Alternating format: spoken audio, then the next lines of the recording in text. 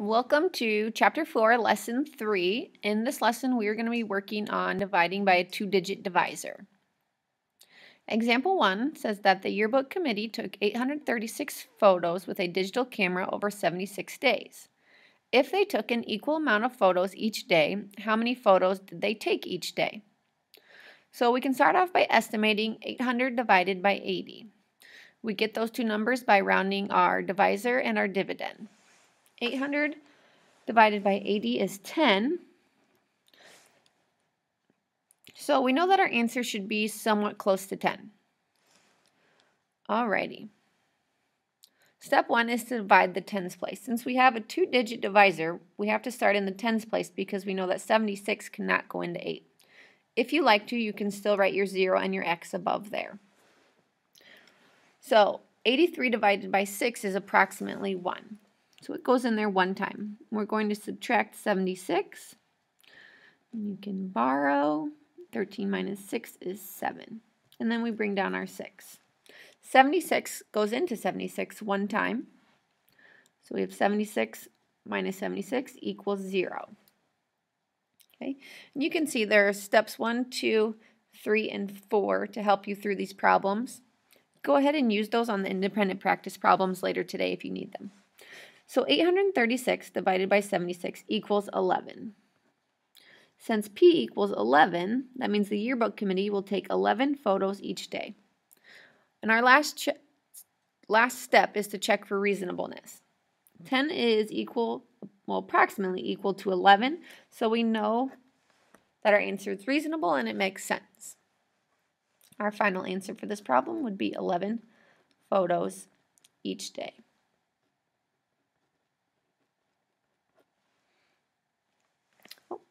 There we go. 11 photos each day.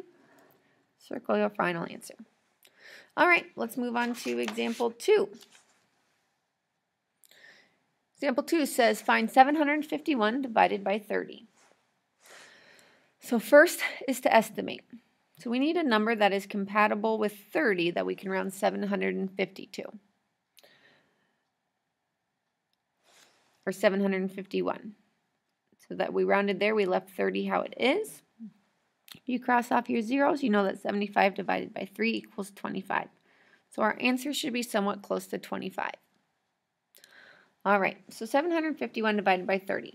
Step 1 is to divide the tens. So 75 divided by 30 is approximately 2. 30 times 2 is 60. So we have 75 minus 60. We're left with 15. Bring down our 151. 15 is less than 30, so we brought down our 1.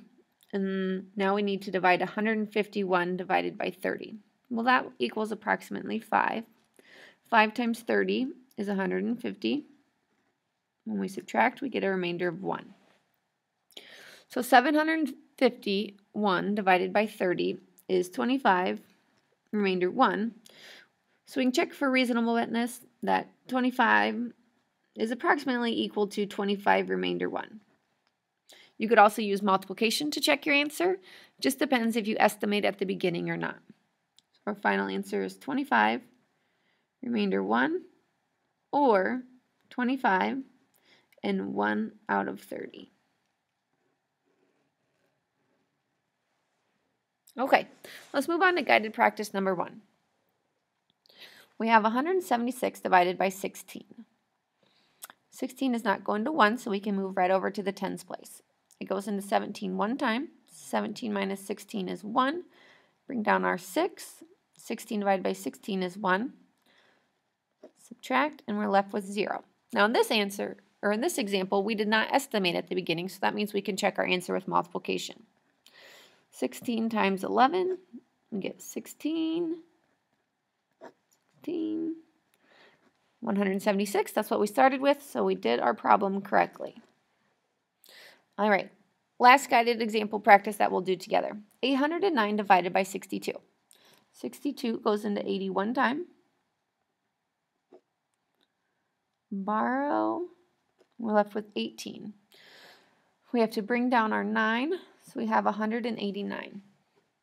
62 goes into 189 approximately 2 times.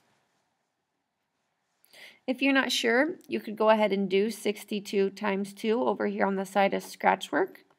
That would be acceptable to help you determine how many times it goes into 189. Or you can use estimating and rounding. So we subtract 124, and we're left with 65, which means that we made a mistake. If this happens to you, that is okay. You'll just have to rework your problem.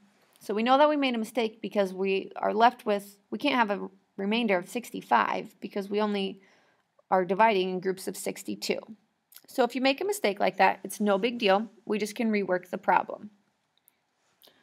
If you do 809 divided by 62. So let's start over. It goes in there one time, minus 62. And we know that we were left with 18, and we bring down our 9. Now last time, 2 was not enough. So let's move on to 3. 3 times 2 is 6. 3 times 6 is 18. 186 is much closer. It looks like we did a better job this time. So it goes in there 3 times, minus 186, and that equals 3. So we have 13, remainder 3. Okay? We know that this problem is, we're more likely to have it correct because our remainder is not bigger than our divisor. So let's check with multiplication. We have 13 times 62. 2 times 3 is 6. 2 times 1 is 2. Placeholder. 6 times 3 is 18. Carry. 6 times 1 is 6. Plus 1 is 7. When we add them together, we get 806. Plus, we have to add in our remainder of 3, which gets us to 809. Looks like we did the problem correctly, so our final answer is 13, remainder 3, or 13 and 3 out of 62. All right, so once again, if you make a mistake like that, it's not a big deal. All you have to do is rework the problem, so don't panic. Don't get frustrated. Catch your mistake by realizing that that doesn't make sense to have a remainder of 65 and rework your problem. For independent practice, I would like you to do 3, 4, 5, and 6. Show your work, check your answer with multiplication, and then we will check them tomorrow in class.